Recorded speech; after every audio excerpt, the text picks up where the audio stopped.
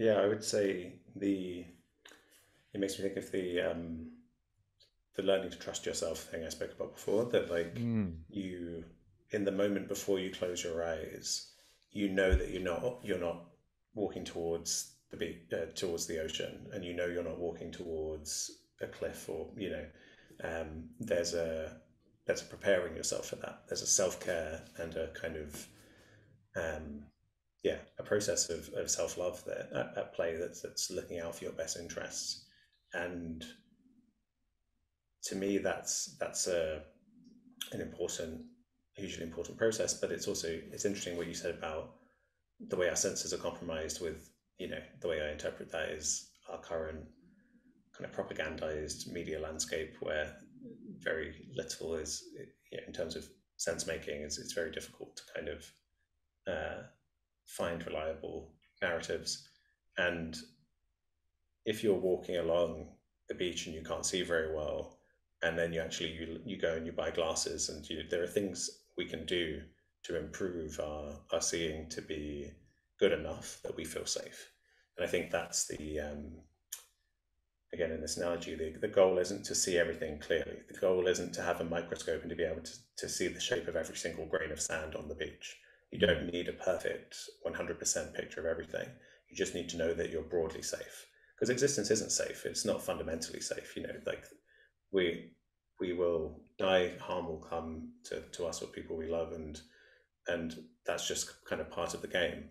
And so we have to learn to be okay with that uncertainty, and to see well enough that we know that we can be safe. And then ultimately, we spoke about the fear of death and how it can be overcome with this non-dual perspective. You That's important as well, because that allows you to really get into this level of non-attachment where you're like, I'm going to walk along the beach with my eyes closed. If it turns out there's a you know, miraculously there's a open manhole in front of me, even though it's on a beach, which is highly unlikely. But if it turns out that's the case and I fall down it and that's how I died, okay, that's how I died. Like I'm gonna die at some point. Like that, it just happens. Like it could happen at any point. So being okay with that in a deep way, where you're not just bypassing your fear of death, but you're contextualizing it, getting out of this egoic, ruminative, evolved psychology that's obsessed with our own survival. Um, to me is a really helpful way forward. Would you be able to speak to me around the living mirror of consciousness theory that you kind of developed, and Mhm. maybe yeah, maybe it would be nice to just explore that with you and see if I'm wrapping my head around it in the way that Yeah. you know. So there are a few different ways you could describe it. To me, maybe one way you could describe it is to say that what consciousness is not. I mentioned earlier how it's not separate from what we are as physical, embodied, living things. Um, So what you can understand it to be is an interfacing process. It's like an activity. It's not really it's not like a substance or a material or something like that. It's a process more than a thing. It's a which is why it seems to be immaterial. It doesn't seem to be like a substance. So it's a way of interfacing with the rest of the world. And when you look at when you look at our universe, living systems are the kinds of things that need to do that. They're little islands of order that keep themselves together against all of the kind of destructive forces in the universe for a period of time. And to do that, you need to interface with the world around you. So, in a big picture level, you could say consciousness is it's like this relational thing. The universe becomes living things, and then the universe knows itself through living things, through interfacing with itself. So that's a kind of big picture view of it. You can also flesh it out, as I've done in the kind of academic work, in as like a rigorous scientific theory of like, here's the biophysics, thermodynamics of life, and here's why it necessarily entails a process that we model with something called Bayesian inference, where it's like this relates to kind of predictive processing model of the brain where to be a living system, you need to be predicting what's going to happen in the next moment. So if I'm walking down the street and then there's a bus, uh, moving towards me, and one moment it's a certain size of my retina, the next moment it's bigger, then bigger, then bigger.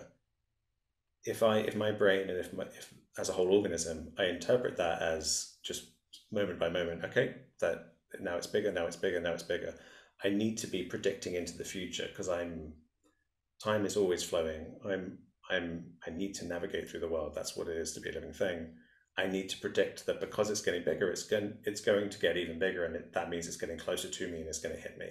So to live, you need to do that process of prediction. We're always feeling slightly into the future to feel what happens next, because the world fundamentally isn't 100% safe, like I said earlier. Um, so yeah, you can think of it in these different ways in a kind of technical, like how the thermodynamics of life necessitates this predictive process of knowing the world around you, or in this more poetic, life is the way the universe comes to know itself, and that process of knowing is consciousness. Mm. So yeah, so where did, just curious in terms of the footsteps through the sand and the presence in each footstep and the non-predictive nature of that walk, I guess, um, because there's a deep presence in the moment of each step. Maybe there is prediction going on some level in the background. But just that kind of comes up for me, and I'm wondering how that theory kind of informs the way that you may live your life or you may go through, your steps. Yeah, it's so on one level, it makes it feel. I mean, I'm putting the cart before the horse a bit here because I already had a certain worldview when I came to this theory, but it reifies this worldview for me of home in the universe. We are an unfolding of it. Our conscious experiences of the universe knowing itself through us. Um, so we're not these little isolated, lonely machines that are irrelevant. We're part of this process, and consciousness is a fundamentally natural, like, part of the world, kind of waking up to itself. Uh, and so I think that's a great vision of existence. And the most consequential thing I would say is that it's really made me confront issues of suffering and harm causing in the world, because I, you know, the traditional way of thinking is don't don't hurt a cat or a dog because they're almost certainly conscious, although philosophers disagree. We all tend to think someone who like kicks a cat for no reason is not behaving wisely or nicely because we think the cat can suffer. Um, People, when it comes to kind of setting rat traps or something, they'll most people probably still feel like there's an issue there of like it probably feels pain, and but then other people would deny it. Then you get down to insects or say fish. A lot of people say fishing is fine because they can't feel pain, but in this picture they would feel pain. And you get down to kind of killing insects, and again it gets a lot more fuzzy here. It'd be interesting to know the statistics and how many people think it's an insect suffers if you swat it or something. But then you go even further, and now in this picture, all of those things can suffer, and single cell bacteria can as well. So if you take an antibiotic that kills, all these little single cell things in your system, or even if you wash your hands, you're killing a lot of living things that will suffer in those moments. Can you show me how So that links with the theory, James? I'm just kind of, yeah, if so you could help me with that any bridge. the idea with the theory is that part of the problem with the kind of the dominant way of thinking in the neuroscience of consciousness is a focus on the brain as a kind of as the causal mechanism behind generating consciousness, a kind of machine way of thinking. Um, Whereas I think the correlation between brain activity and consciousness in us is actually consciousness exists as an interface in a loop between us and the environment. But in us, it does run through the brain, this process. So there are correlations, but there are also correlations. Um, I taste coffee. I tend to taste coffee when I'm drinking coffee. So there's correlations with other physical things in the world as well. So I'm saying brains aren't strictly necessary for consciousness. They are in us, for us to kind of, just the way we're structured. But in other living systems, they don't need a brain. What they need is to be an embodied living system. That's the relevant thing to being conscious. Now, the first form of life, the simplest form of life, is a single-celled organism, like an amoeba, like a bacterium, and they evolved into multicellular things that have operate by the same principles. But I'm saying if life is the important thing, then feeling should exist in single-celled organisms as well, in bacteria. So when I mean when you wash your hands, or say you put antibacterial gel on your hands, as we've all been doing with COVID, the idea is to create an environment that's inhospitable for life. And so anything living cells, living single-celled organisms on your hands will find themselves in an environment they need to escape from. And the feeling of negativity, pain, suffering is the drive to escape. So if the room I'm in suddenly caught on fire, I would feel that to be negative, and that feeling is synonymous with me trying to escape from it.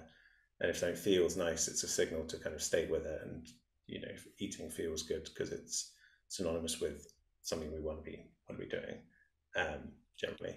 So in this picture, there's a lot of suffering going on, and suffering is a kind of inherent part of existence for living things. And that's quite a thing. If you think that's true, that's quite a thing to reckon with. And even if you take the hand washing thing, at first when I thought that doesn't seem plausible because that's so much suffering we're causing. Maybe suffering is not the right word. Maybe I should say pain or negativity, or I would say negativity valenced experience would be the technical way to say it. But then actually, if you think about the vast majority of human history, we weren't washing our hands. We didn't have the chemicals to do that. So it makes sense that these living things would live on our hands, but now we've come up with a way to kind of exterminate them in this routine way. And so even if you think this, if you're not willing to accept that this is plausible, for me at least, it started to open my eyes to the way how existing negatively causes harm to other things. So, I'm broadly vegetarian in my diet, but then I started thinking about, well, I have a farm in Portugal where I am now. We're building a retreat center, and we had to till the ground. And then after that, I was thinking, well, how many, are there moles in the ground whose nests have been disturbed? Are there insects that got killed in that process? And they think, well, if I'm buying vegetables from a supermarket, how many animals are being harmed in that process? And yet, most vegetarians who are doing it for ethical reasons like to think, okay, I've done it. I've extracted myself from the harming of animals in my food production. But then it was because of my theory, I suddenly was like, wait a minute, that's an illusion. That's not, it's still an improvement on directly, factory farming, but so it's allowed me to confront the complexity here ethically, and to feel that to exist as a living thing is to cause harm inevitably, but that the wise way forward is to learn to be emotionally grounded and at peace enough to be okay with that, in a way where you can know that you're trying to navigate the world as best as you can. So the pathological thing to do would be to go, screw it. I no longer care about human suffering because there's so much suffering happening all the time anyway. And I'm just going to eat from factory farmed animals because they're, I'm now desensitized to, because I think there's so much suffering in the world. That would be a way of creating a block, or like trying to suppress the negative feelings by just kind of dismissing them. For me, the ultimate way forward, or the end point with living a good life, is to live in a state of staying with one's anxieties, with one's challenges and difficulties, in a way where you can integrate them and you can stay with them. That process, to me, is what it is to be a person. Is to we don't find ourselves in a utopia or a hell. We find ourselves in this mixed middle ground, and so we just have to navigate our way through it and use our feelings to navigate. So I would say existence is a navigation problem, and that's fine. most of us, or a lot of people, especially when emotional stress gets too high, they want nice and neat solutions. They want to say, I, you know, I can live this lifestyle and I can call myself a perfectly ethical person. And then if you bring up how the you know, the minerals in the microchips were got through slave labor in mines in Africa and stuff like that, they don't want to hear it. And so that's not a white, that's a neurotics, disconnected way of being in my view. And it's a challenge, but I think people feel like if they're sometimes they feel like if they're the living with ambiguity is not a satisfactory endpoint. They want certainty. But again, that typically comes from when there's why would you need certainty? Why would you need to aggressively reify beliefs and to hold on to them strongly? Usually because you feel unsafe or you've faced challenges. Um, and I mean, this is ultimately what leads to extremism in politics as well when it comes to things like fascism, where people just want nice, simple narratives where they can say that out group is to blame, project all of the problems on that out group, and if we persecute them, then we'll feel like we're moving into a positive place because we've just consolidated all of our anxieties into one place and we're dealing with it. And that's a kind of delusional, highly dangerous way to be. And so what I'm advocating is the inverse of that, is a state of, instead of coming up with quick fixes that are delusional, you stay with the open uncertainty of being, which is just the state we find ourselves in.